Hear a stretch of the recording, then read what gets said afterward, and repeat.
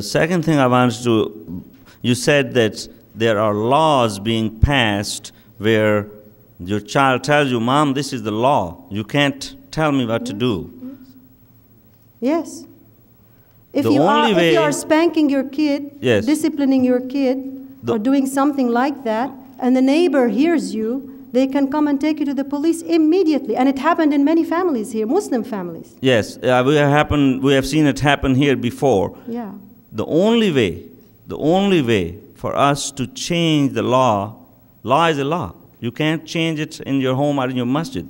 Is to get involved in the lawmaking system of this country, the political system of this country. Yeah. And I will encourage all of you to learn about it. Come to the American Muslim Alliance booth at the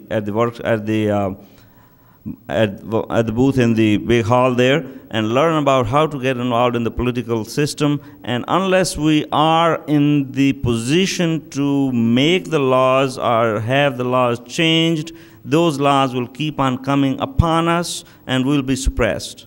So please get involved in this.